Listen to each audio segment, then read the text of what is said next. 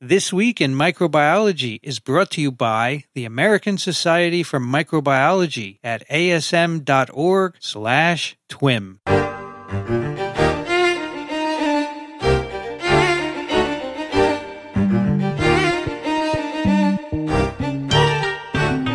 This is TWiM, This Week in Microbiology, episode 289, recorded on June 8th, 2023. I'm Vincent Racaniello, and you're listening to the podcast that explores unseen life on Earth.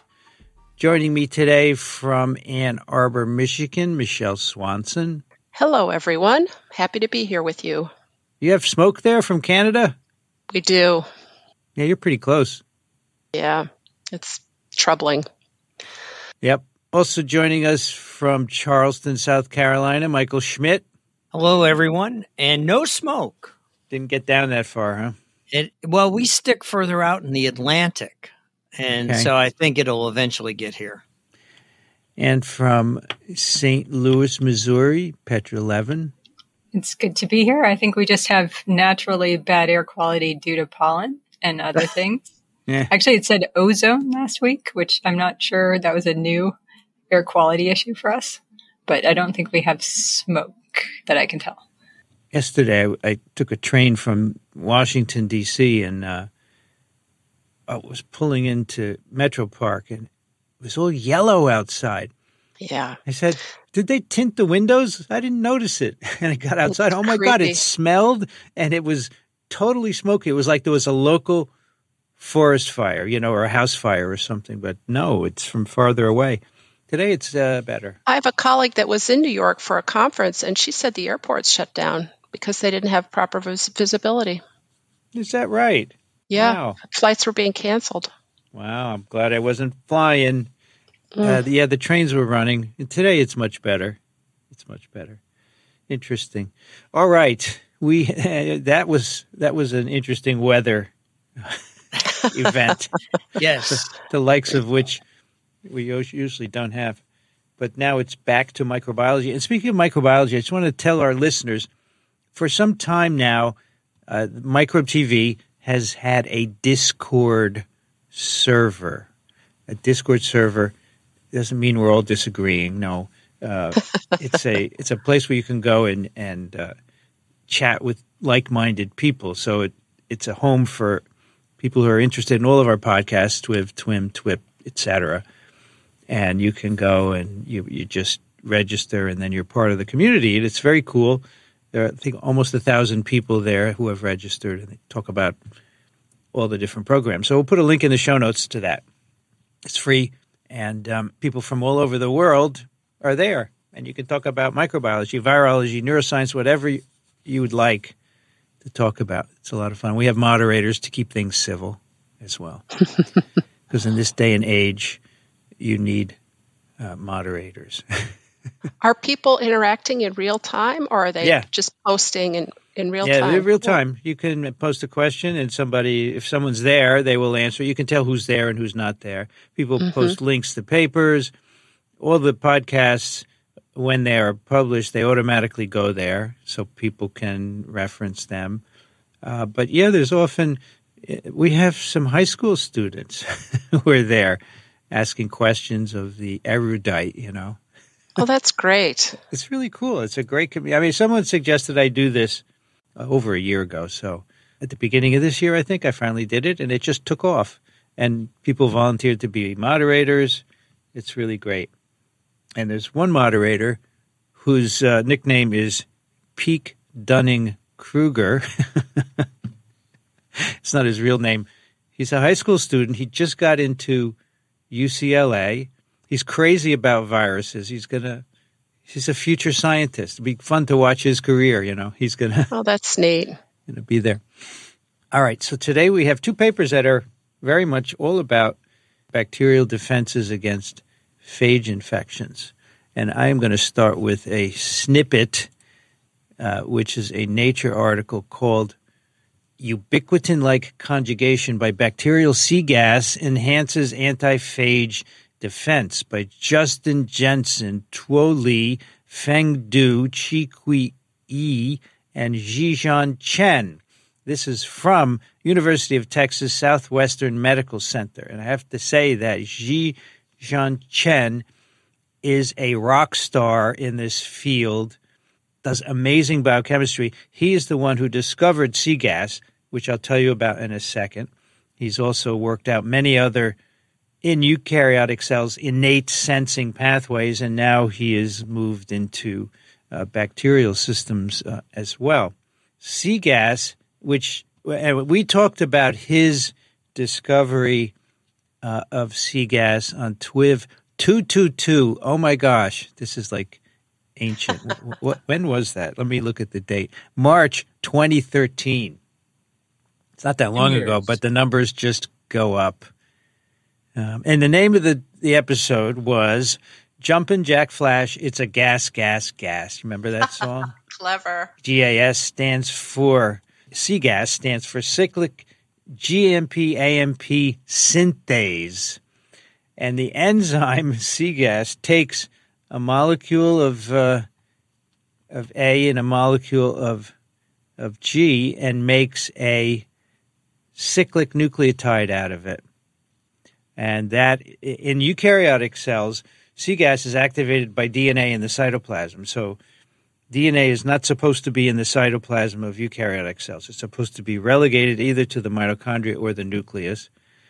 And so there are systems in place to sense when there's cytosolic DNA, because one of the ideas is that maybe it's viral.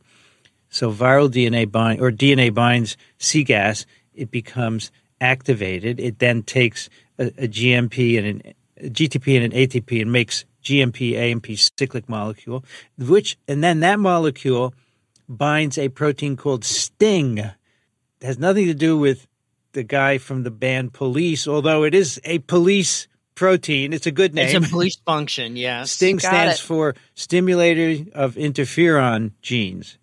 I think the person who named it was thinking of police, Yes. And so STING then turns on interferon pathways, which then make responses against whatever virus is around to try and get into it. So it turns out that there are related systems in bacteria. There are cGASs, which are antiphage signaling systems, and then the cGASs are linked with what are called cyclic dinucleotide-based antiphage signaling systems, or CBAS, CBASS, and there are over 2,000 of them in bacteria that you can find just by looking at sequences, gene sequencing. And so you have cGAS, which synthesizes cyclic GAMP, cGAMP, and then various effectors that are activated by cGAMP, which are the ones that they actually destroy the host so that the viral infection doesn't spread. It's a very altruistic behavior of the bacterium. Taking one for the team, so to speak. Well, that's how we look at it, but it's a human view, which I'm not always comfortable with, but that's what we're looking at. So in these prokaryotic systems, there are two proteins called CAP2 and CAP3 that are part of the defenses. CAP2 encodes an enzyme which is called an E1 ubiquitin activating enzyme and an E2 ubiquitin carrier domain. Ubiquitins are small proteins that are often linked to another protein. It can be to signal it for degradation. In some cases, it can activate the function of the protein. But none of these ubiquitin ligases in bacteria have been shown to have any role in defense against virus infection, even though these signaling systems have this ubiquitin-like activity. It doesn't seem to be involved in defense. And so that's one of the topics of the paper is what's going on here. And then among the effectors, so remember, the cGAMP activates other proteins which do the killing. There's one called CAPV, which is a phospholipase activated by cGAMP, just to give you an idea. So cGAMP is made by cGAS, and what it's detecting, we're not sure, but probably DNA in both eukaryotes and prokaryotes. I'm sorry, let me rephrase that. We are sure it's activated by DNA, and then cGAMP is made, and then cGAMP activates effector proteins, which are the ones that do the job. And CAV is an example. It's a phospholipase. It degrades the bacterial cell membrane. The bacteria then dies, and that prevents the phage from propagating. But what's really important to think about is that bacterial DNA is normally in the cytoplasm. Yeah. So that's a conundrum because at least in eukaryotic viral attacks, the DNA is locked up in the nucleus.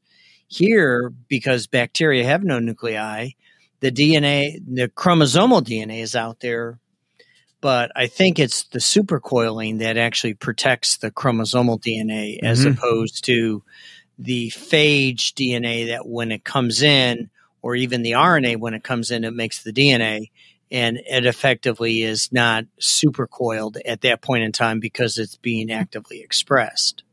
That seems like a dangerous game when you also have plasmids and things. Oh, yeah. Yeah, it really is. But the choice is you eliminate the entire population. Yeah. Selective pressure is evil that way. Adapt or die. So this paper, it's a very beautifully done paper. I'm just going to give you some summary of the key points.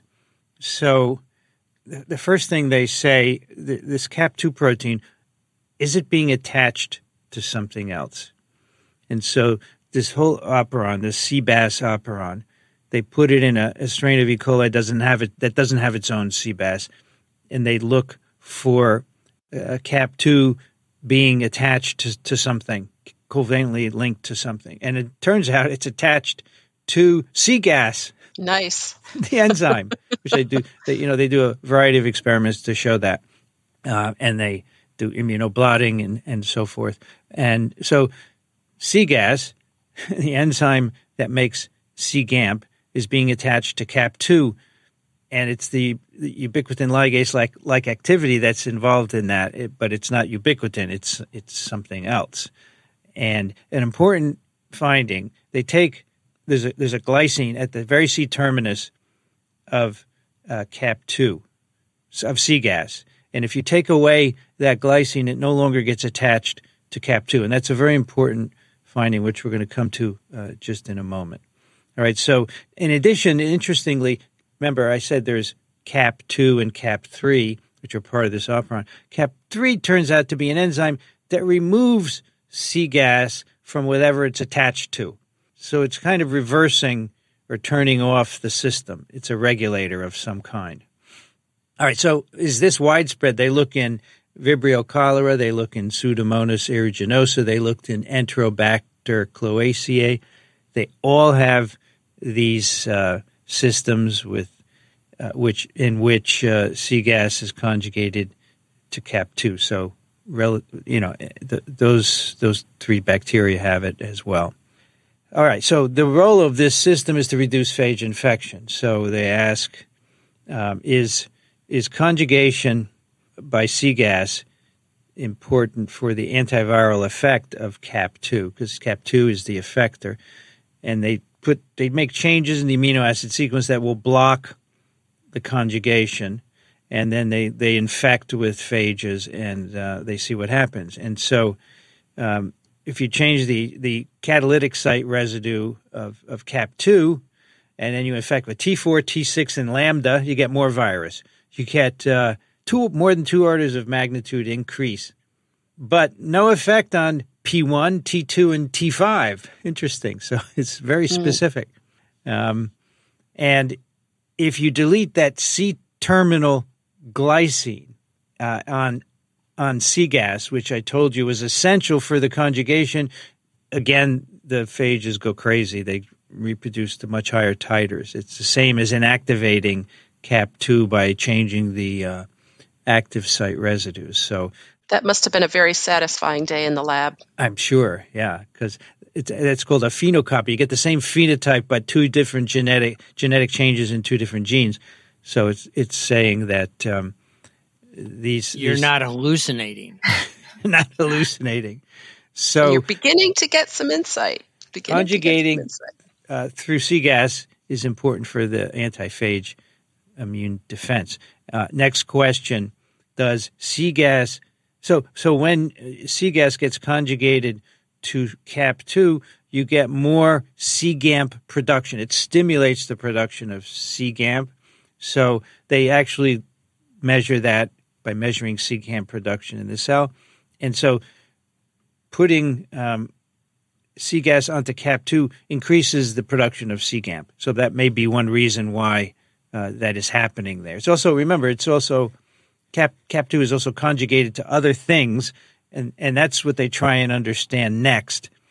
So why is this conjugation needed? So they say, let's find some conjugation targets in phages that could provide some insight into this. And so they said, okay, if the phage has a target that's conjugated by cGAS, we should be able to find mutants that will grow in the presence of this system. And maybe the phage encodes an inhibitor that's antagonized by conjugation. We could find mutants that are sensitive to this whole system that's defective in conjugation. So they mutagenized the phage, and they looked for variants. They have not found a target, a cGAS conjugation target in phages yet, but they have found a protein encoded in the phage genome, the T4 genome.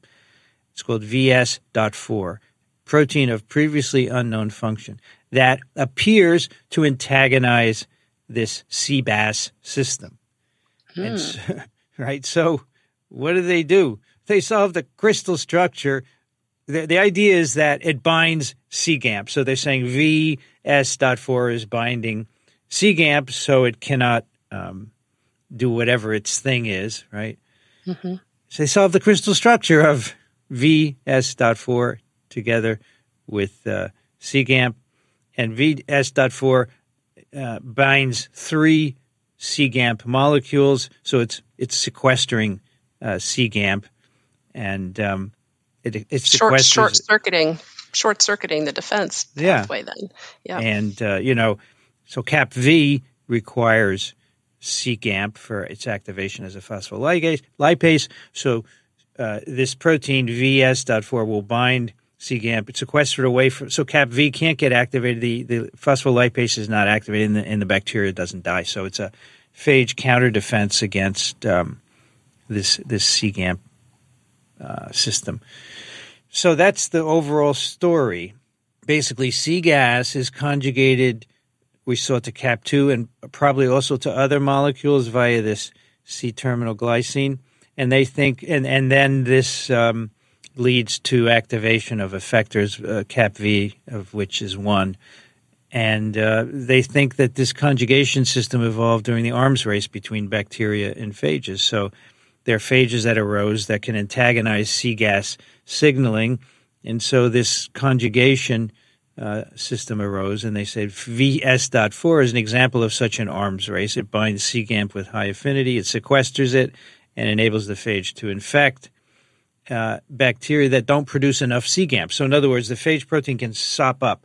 And so bacteria evolved a counter defense that conjugates CAP2 to cGAS and enhances cGAMP production, right? So they think that this conjugating of cGAMP to CAP2, which ends up making more cGAS, is a way of countering the sequestration of cGAMP by VS.4. So that's what they think. Hard to prove that, right? But it makes a lot of sense on an evolutionary basis. And then CAP3 can reverse. So if you're making too much cGAMP, you can reverse this conjugation and turn it down as well. And they said we got to do more experiments to figure that out. But that's the basic story. And I think it's cool for me because I like the cGAS system in eukaryotes. It's very cool. It makes a lot of sense, and to find it in bacteria as well with mechanistic differences, right? There's no interferons here. There's something else that's going on, but it's still very cool. And so it's ancient, obviously. There you go. Yeah, no, it's super cool. And I really do like the connection because, even if the outcome isn't the same, the signal is conserved between the eukaryotic DNA viruses and the prokaryotic ones. And then I also like this arms race. So this is just another thing in the list of many ways bacteria are fighting phage. And then you find the phage fighting back. I love this. It's like, it gets more and more elaborate every time. Red Queen. It is. They're all going. all the running in place and nobody gets anywhere, right? Well, everybody survives, I guess. Survives well enough. It becomes sufficiently complex that you need an interdisciplinary team to sort this out, applying both, classical biochemistry and analytical biochemistry and also molecular genetics to think about all this, and plus understand the biology, infection biology.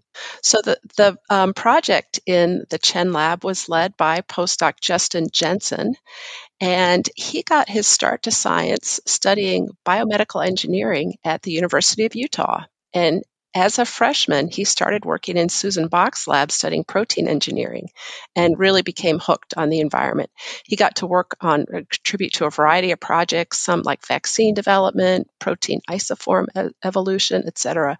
And it quickly became clear to him that if he wanted to really make a contribution to medicine and by engineering proteins, he'd have to understand both chemistry and biology.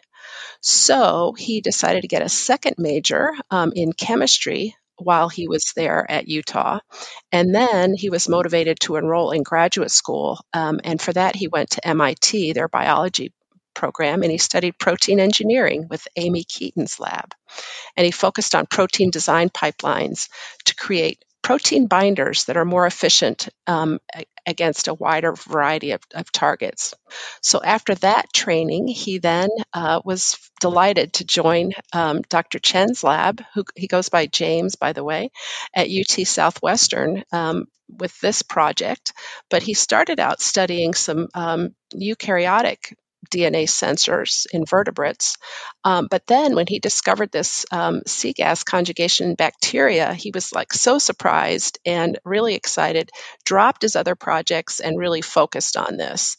And he was so grateful to James Chen, who was a strong advocate right from the start of him pursuing this new line of research and really supported him in doing that. He also wants to give a shout out to postdoc Dr. Lee, who was a great collaborator who did the really challenging mass spec experiments that allowed them to identify the different components in the gamish of bacterial proteins, and also gave him just a lot of insights that helped shape the story. And then research scientists performed many of the assays and did a lot of the cloning and really kept the project moving along at a good pace.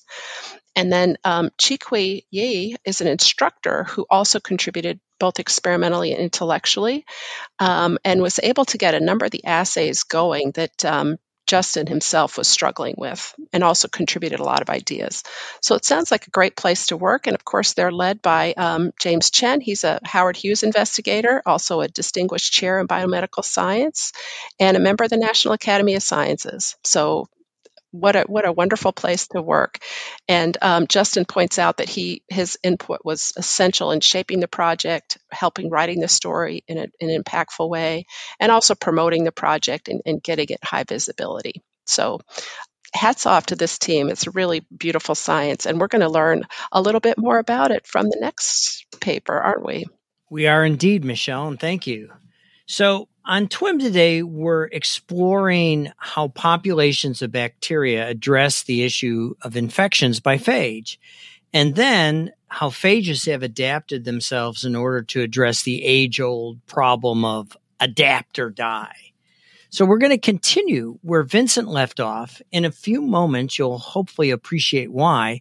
Rather than explore the primary literature, as is our usual form, we're going to feature a title that is in the category of a spotlight paper that's found in the journal Trends in Microbiology. The title of this offering that actually features a review of the discussion of the paper that we just completed with Vincent, and another paper that appeared in Cell that is, like all manuscripts in Cell, very detailed and very elaborate.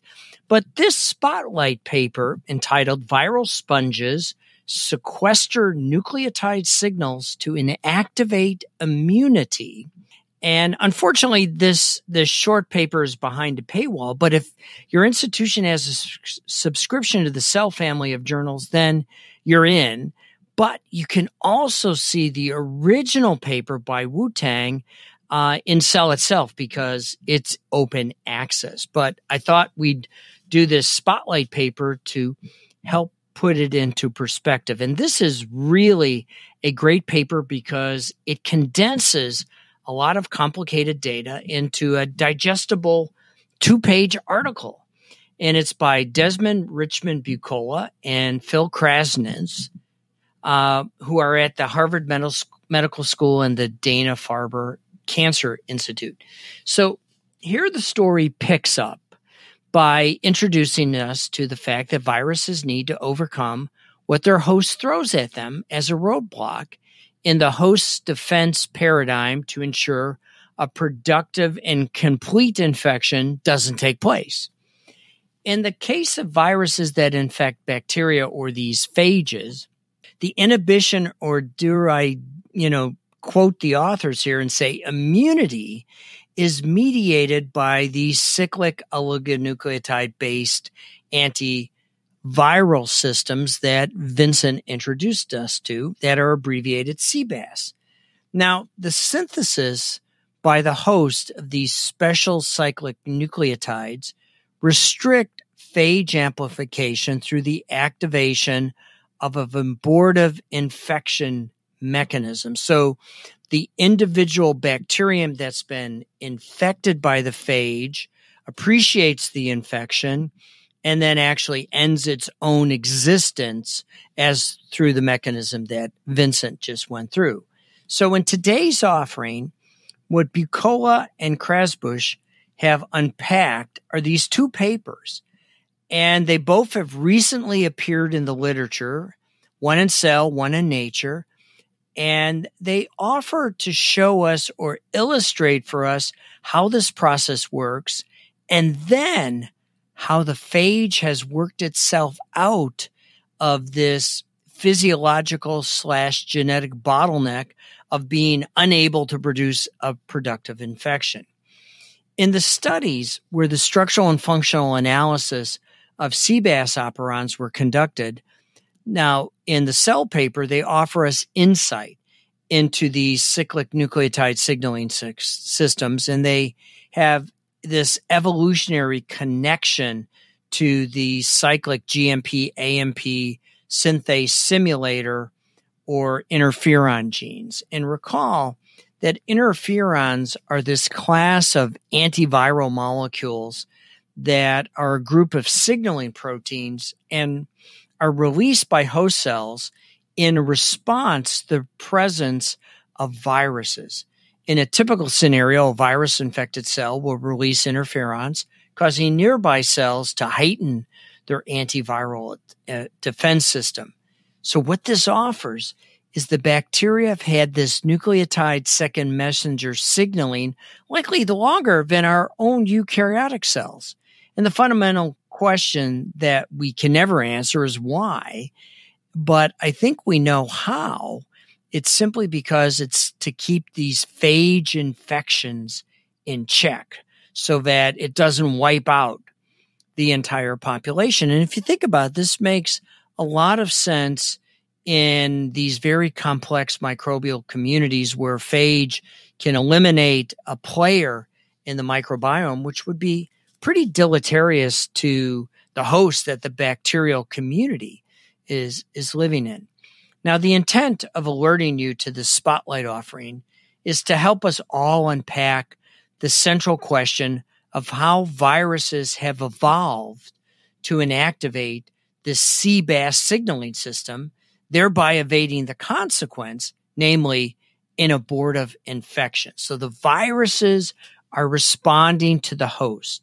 So what Bucola and Krasnitz have elegantly done in their spotlight is to condense how phage have developed an immune evasion protein that serves to sequester these cyclic oligonucleotide-based antiphage nucleotide signaling molecules. So here's the proposed mechanism. Viral infection is sensed by the host, leading to the production of this enzyme expression system that Vincent went through. you might be asking, why is there such a system? Well, these cyclic dinucleotide NTase enzymes function as nucleic acid and chemical sensors, allowing both bacterial and viral cells to respond to changing environmental circumstances. Recalling from our cell biology days, cyclic GMP and AMP synthase is a signaling enzyme in human cells that controls immune sensing of the cytosolic DNA. And here, this is the antiphage system, the enzyme activation of this cGAS nucleotide transferase enzyme activation and the synthesis thereby of these cyclic or trinucleotide second messenger signaling molecules. Now, production of the second messenger then facilitates a rapid amplification of the antiviral signaling and activation of these diverse downstream protein effectors that are, in the case of Wheateen's paper, abbreviated CAP, that then triggers cell death of the bacterial host, resulting in the halting of phage replication. What I did when I was unpacking this in my mind, I thought of these proteins that they abbreviated CAP as a selfless act by the individual bacterium for the greater good of the host population. If you will, the host is falling on the grenade to prevent the population from succumbing to the rapid amplification of phage, because in bacteria, phage burst size is typically in, between the hundreds to thousands of phage particles per individual bacterium. But wait, haven't the phage literally had eons to develop their own workarounds? And as my brother would often say, you betcha. And as Vincent's already offered in the snippet, Jensen and his colleagues, and also in the Cell paper by Wheateen, each devised a genetic trick or selection scheme to identify mutant phages. And since Vincent's already described the first, I'm going to focus on the second. And what Wu-Tang did is they identified mutant phages that are sensitive or resistant to the cGAS system. And they looked at first over 300 cBAS operons encoded by Pseudomonas aeruginosa isolates, and then they engineered, based on the sequence comparison, as you do when you look at 300 different operons, they engineered 4 deletion strains that then enabled them to screen using a diverse panel of phages for their different responses to cBAS-dependent phenotypes. I love these sort of genetic selection approaches, and in the case of Wu-Tang, they isolated a spontaneous mutant from the phage of Pseudomonas PA-MX41 as a gain-of-function mutation, in that its phage ORF24 gene enabled the phage to challenge successfully a cBAS defensive system of the host, and the phenotype they simply look for is, can you make plaques? Did you overcome the cBAS system? And so it's a pretty straightforward and easy selection to imagine while listening to us. They simply looked for a hole in the auger. Now, the contrast of Wu-Tang's approach over the paper we just snipped is we have direct analysis of cBAS in its native or endogenous context, and evidence that overexpression of the cBAS operon was not the way the phages overcame it, because it wasn't required for the antiphage defense phenotype that they saw. Remarkably, these 2 distinct papers and their respective independent genetic approaches revealed that in the case of ORF24 and Chen VS4, that different phages encode homologous protein products that facilitated the workaround to the cBAS system. I dare not say resistance, as my clinical colleagues are going to think we're going to do a Kirby-Bauer test, but we're not. We're effectively doing a plaque. But that is so cool that the two Yes. different labs studying using two different approaches land on the same function. And the purpose of the spotlight is they brought together in real time. I mean, this paper is published the spotlight paper is published relatively recently, and the Nature paper was published a few months ago, and the Cell paper was published in February. So this rapidly made it into press. So what these two papers have shown is we now appreciate a new protein family dedicated to combating the signaling transmitted by these cyclic nucleotides, or simply cBAS avoidance. Now, this observation slapped me upside my head and forced me to wonder if such systems exist in the eukaryotic version of viruses. Vincent, this is the question to you. Do you know if viruses have evolved the equivalent of these sorts of systems, or folks haven't looked? Oh yeah, they're there. They're there. At every stage of interferon sensing and induction, there are antagonists, and there's one for this too. Yep.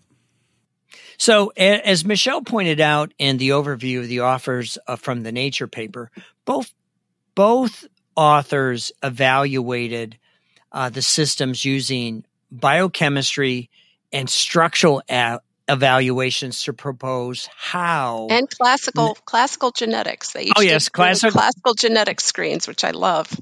Yes. In the Wu-Tang paper, they named this protein ACB2, which enables phages from Pseudomonas and Escherichia to overcome cBAS immunity. And you're probably saying, well, what's ACB1? Well, that's another protein that can overcome phage infection that we'll get to as we move further on. I mean, the nomenclature will drive you to a bottle of Jack Daniels. Well, and I like the way they simplify this and give you a conceptual. Yes, there's a great by cartoon. Calling it a sponge.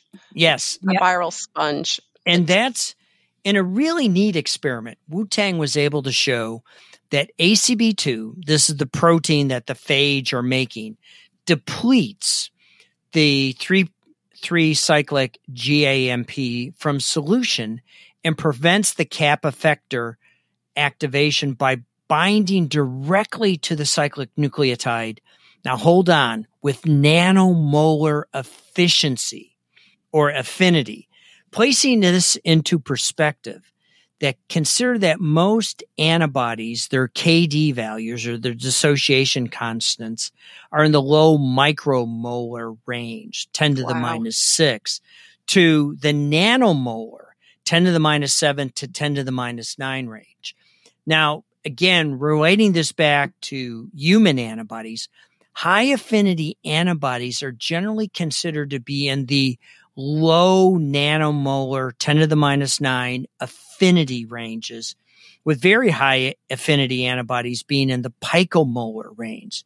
So if you will, the phage has made a molecule with an equivalency to an human antibody. It's literally binding a protein akin, and it's having the same, if you will, phenotype, preventing an infection from progressing.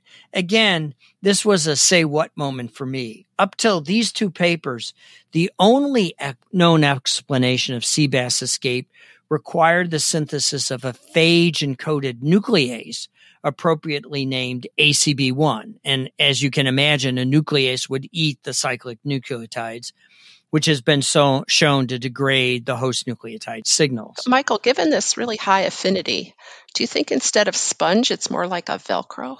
Yeah, I do indeed. I do indeed, because Velcro, you can, if you put enough force, you can pull it off, enough driving force. And that's effectively the relationship between repressors binding to DNA versus once the repressor concentration drops. So Yeah. it really is I think Velcro, but sponge is really easy to wrap your head around. It implies sopping up. So sopping up. Plus, they show that these sponges can soak up not one specific structure, but actually a number of things in that family. Whereas Velcro, you think it's got to have a very specific partner to bind to. So I think sponge is a better Swiffer maybe is a good one. Swiffer, because you got to stop the infection, because unlike eukaryotic viruses, which can take up to 10, 20 hours to replicate, phage do it all in 40 minutes, start to finish. Now, perhaps the proof that this ACB2 protein was serving as a molecular sponge was when they simply added a protease to the tube, and upon addition of the enzyme, they were able to degrade the protein sponge, but the cyclic nucleotide molecule was then released back because it was untouched by the proteinases, and then the cyclic nucleotide simply restored the activation of the cap effector function. So no more phage. So sad. Too bad. I mean, if you knock out the phage contribution, the phage cannot do a productive infection. So bottom lining this, the cBAS inhibition occurs through nucleotides signal sequestration, not a modification or a degradation of cBAS. It's, as Petra said, it's really a sponge. So the phage have somehow managed to acquire a molecule with an equivalency to a pretty good antibody. And then as you do now, I guess, both groups then determine high-resolution crystal structures of this ACB2 molecule, cyclic GAMP molecule, to define the molecular mechanisms of the cyclic nucleotide binding. And their analysis confirmed that the structures of ACB2 revealed a homoheteromeric assembly with 6 protomers that interlock to create a triangular complex that it really, in my mind's eye, as I was reading that, looks like that common kitchen sponge that you have to soak up water.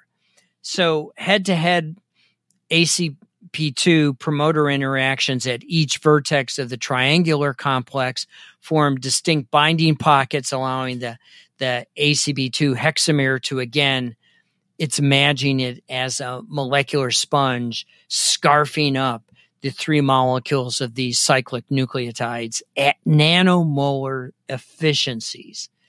And recall that the work in the Wu-Tang paper, they selected for cBAS-resistant Pseudomonas phage phenotypes and identified escapers. So they next asked where the escape was coming from.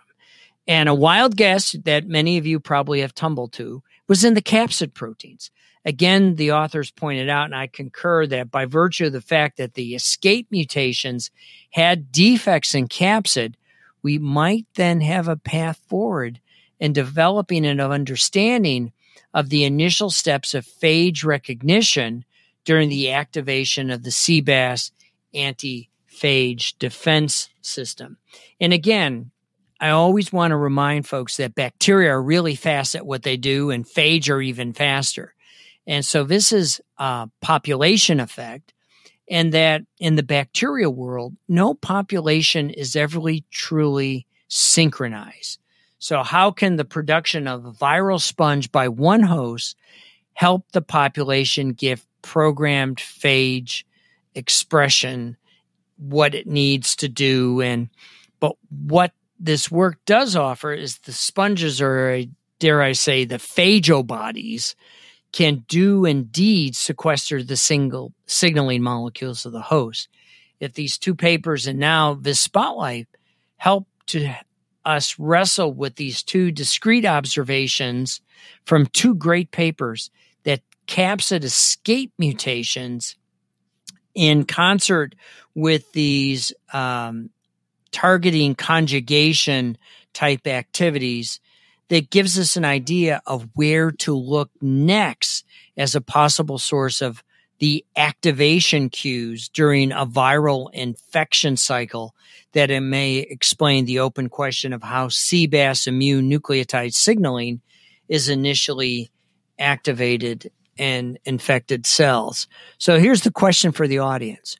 So before today, how many of us would have said phage could produce a molecule during its infection with an equivalency in both function and affinity to a human antibody, but yet with an opposite effect? And, you know, the thing I appreciate is the microbial world never ceases to amaze. What do you mean by the opposite effect? Exactly. I think for the phage, it's exactly the same effect. It's the same. It's a blocking of the... For the bacteria, it's the opposite effect. But for the bacteria, producing it, the phage. Yeah, so basically. In my glee, I sort of screwed it up. Yeah. So the antibodies are blocking the activity of the ligand, whatever it may be. Yeah. Yep. I'm just counting systems now because there's this one, there's CRISPR, there's obviously restriction modification, enzymes, and then there's also toxin antitoxin has been implicated. Are we at 4? So I had my guest on TWiM in Quebec a couple of weeks ago. He was a marine biologist, Jed Furman. I said, how many? So we're talking about marine phages and bacteria. I said, how many different defense systems? He said, hundreds. Wow. And that's what actually clued me in. I listened to that TWiM, and I listened to his comment. And so as I was skimming the titles looking for a paper for this week's TWiM, I said, well, this looks right up our alley. And it really was a very cool way of getting 3 papers into 2. Yeah, that was a very interesting discussion. He was illuminating for sure. Let me see if I can find that. That was 12? Was it 12 or 13? It was 13. It was 13, I think. Yeah, Daniel has all the even numbers these days. I don't know why. Yes. No, because you're only doing 2. You're only doing 2 a week now. Only 2 a week. Only 2 a week. We do 1 every other week. Yeah. He CRISPR. This is what I wanted to tell you. CRISPR defenses are not common in marine bacteria, which is interesting because they're, what is it? Half of bacterial species have CRISPR defenses, or maybe yes. So that's an interesting line because it's just habitat. It has nothing to do with. Yeah, I know. But he said it could be that we just haven't found them, right? We haven't looked. So that doesn't have the canonical CRISPR sequences. And so then I said, well, so what other defenses are present? And he said, hundreds. I don't know if they're hundreds, but I mean, you've named 4 just now. And they're actually, there's 3 restriction systems, type 1, type 2, and type 3. But he did say that there are lots of nucleotide-based systems, and that's exactly what we talked about today. Yeah. Right. So I asked him a question. If you took all the viruses out of the oceans, if you could do that, what would happen? And he said the system would readjust. It's amazing. The Jeff Goldblum quote from Jurassic Park. What is his quote again? Remind me. Yes, that's a good one. Biology always finds a way. No, it's life finds a way. Life finds a way. So Vincent, when you say the system would readjust, what system is capturing what? So basically, the phages are keeping the bacterial populations in check. Otherwise, the oceans would be cloudy with bacteria, right? So they're keeping them in check. So if you took the viruses out, something else would move in to keep the bacteria in check. Yeah. And then another guy, Curtis Suttle, got up and said, I disagree. I think life would cease on Earth. What kind of life? That's all we're talking about. Curtis Suttle is the marine viral guru. Yeah, he thinks they're very important, but he thinks that, if you take away the microbiome from everything, life would cease. Someone said in 2 weeks life would cease if you took away all the bacteria on Earth, right? Yeah. So Curtis said, if you want me to say the same would happen taking away viruses, I'm happy to say that. But Jed was more sanguine about it. Anyway, so there was go ahead. Sorry. Go ahead. Life would not be worth living. Yeah, maybe. Without the microbes. But here's the thing that's very interesting. So I said, Jed, why did people look for viruses in the ocean? He said, well, because the turnover of protists didn't make any sense. There was more turnover than you would expect just by predation.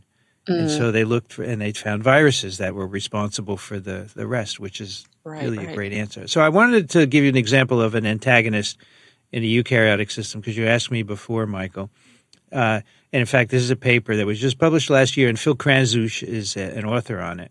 And varicella zoster virus, which causes chickenpox and shingles, its DNA is sensed by the cGAS, cGAMP pathway. cGAS STING pathway. So STING is not present in bacteria because STING is a stimulator of interferon, but cGAS and cGAMP are present. And when varicella zoster virus infects the cell, the pathway is activated. So the virus encodes an antagonist. It's called ORF9.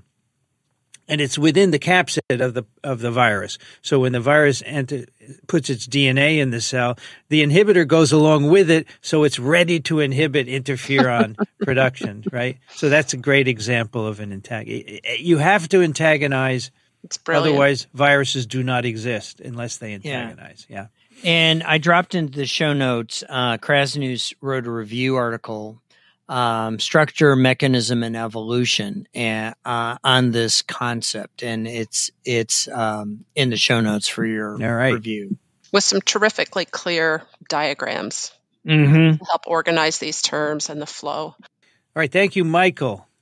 I have two emails I would like to read before we finish. The first is from Jose, who writes, I'm writing to express my gratitude for your efforts in highlighting our paper on the theft of phage tails by certain satellites to facilitate their spread in nature.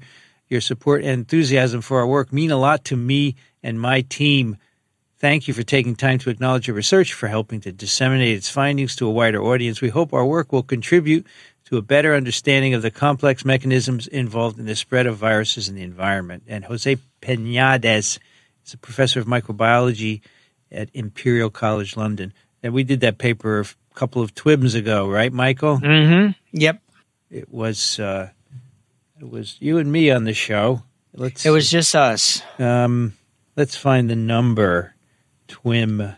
285 or 284. It wasn't 286. That wasn't. So it must have been 285 or 284. Okay, it's not on the front page there. All right, thank you. Our pleasure, Jose. And here's a question for you folk. This is from Asher. I picked up TWiM when I took microbiology for my AS in marine science and have been listening off and on through my BA in biology and now more regularly again as a medical laboratory technician. I've been working the scope quite a bit every day and I've seen all manner of common critters on my gram stains. But something has started to bug me. Good choice of a word, right? Yeah. Most cluster in ways you would expect. Long chains like sausages, palisades, or grape-like clusters. There you go. There's the grape-like cluster. Regardless of the direction of division strategy, it doesn't seem that it's carefully planned, except for when it does. Some bacteria, no matter how numerous overall, only seem to appear in tight pairings. Strep pneumoniae, strep B I'm thinking of in particular. Strep pneumo being especially interesting since there is a capsule around it, and inside I have not yet seen multiples greater than 2. Why is this? Is there some advantage to keeping in pairs? Are they compartmentalizing their biochem to produce different metabolisms, sort of a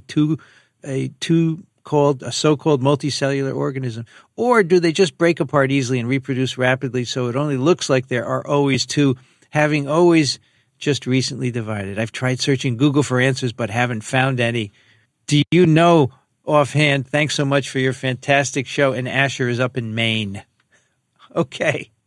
I can point him to some of Arthur Koch's writings on this subject. Arthur was very much into how and why cells divide the way they do.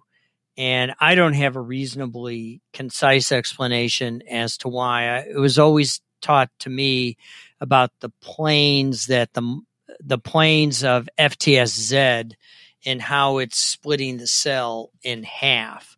And that's what determines and where FTSZ binds. And I think it's probably a variation on. I think Petra is dying to answer the question. All right, please, Petra. I love Arthur, but my guess is, and I actually haven't thought about the diplococci, so that's what those are. So, like, a lot of bacteria chain, I think strep A chains. I think it probably has to do with the regulation of these enzymes that clip the glycan strands called autolysins. And I don't know why diplococci are favored. I don't think it has anything to do directly with having capsule, because lots of bacteria have capsule, and like Klebsiella E. coli can, this is common.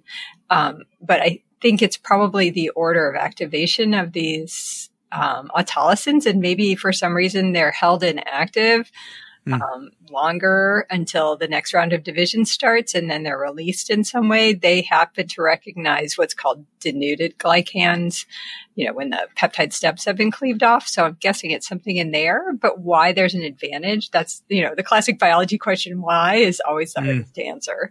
So I'm guessing there's some cool regulation in there, but I couldn't find anything either. All right. I could imagine that cells that form more networks could bind to their substrate more avidly than a pair. So it could have something to do with whether they want to stick or spread. Right, but I don't understand why pair versus single. That's the... Right. Yeah, no, staph clearly likes those clusters, and I have a feeling that has to do with how, it likes surfaces a lot, but I don't know in the case of these guys. All right, that is the end of TWiM 289. That was good timing. We're going to do 290 at ASM Microbe. Yep. Show notes are at microbe.tv/TWiM. You can send your questions and comments. Just send them. We love your questions. TWiM at microbe.tv. And if you enjoy our work, we would love your support. You can go to microbe.tv/contribute. Michele Swanson's at the University of Michigan. Thanks, Michele. Thank you. I enjoyed it. Michael Schmidt's at the Medical University of South Carolina. Thank you, Michael. Thanks, everyone. Petra Levin's at Washington University in St. Louis. Thank you, Petra. Thank you, guys. I'm Vincent Racaniello. You can find me at virology.ws. I'd like to thank the American Society for Microbiology for their support of TWiM and Ronald Jenkins for the music. This episode of TWiM was edited by Ray Ortega. Thanks for listening, everyone. We'll see you next time on This Week in Microbiology.